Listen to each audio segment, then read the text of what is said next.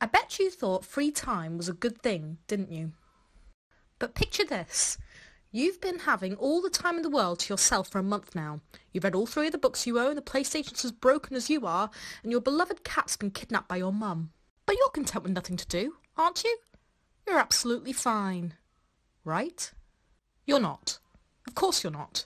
You're boring when there's nothing to do, and you're stuck with your boring self in a boring time vortex where what seems to be 3 hours of introspection and meditation is actually only 10 minutes of watching your flatmate fix the garden fence.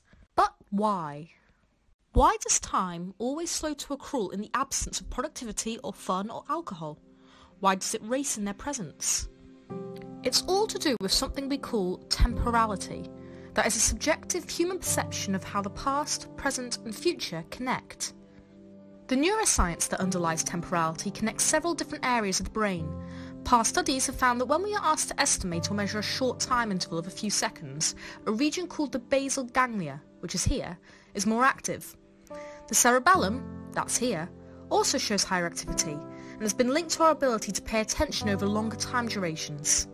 There are other areas that play a role in sustaining attention in the parietal lobe and motor areas, and lo and behold, these areas are also more active when we measure time. This tells us that how we perceive time is not something decided by a single region, and the areas that do influence whether we think the minutes flying or crawling by are usually linked to another function. Hence, our perception of time can be affected by other processes going on in our brains. Let's look at attention. In one experiment, subjects were asked to complete a simple task. Half of them were told to keep track of how long they took, while others weren't, and therefore didn't pay too much mind to timekeeping. At the end, however, they were all asked the same question: how long did you take? The results showed that people significantly underestimate how long they take when the task is harder and requires more attention. This effect is still present, albeit smaller, when consciously counting the seconds. In short, the more you're paying attention, the quicker time seems to go by. Scientists have also found that the perception of duration is affected by a person's emotions at that time. This only applies to negative emotions, like sadness and frustration, but when subjects complete a task that evokes these feelings, the event seems to last longer. Likewise, time also seems to slow down during dangerous events, like skydives, car crashes, or even when you're watching a horror film. This makes sense when you think about evolution. When you're scared, bad things are likely happening, maybe even deadly things. And the ability to focus and make accurate decisions in a matter of seconds means you're more likely to survive.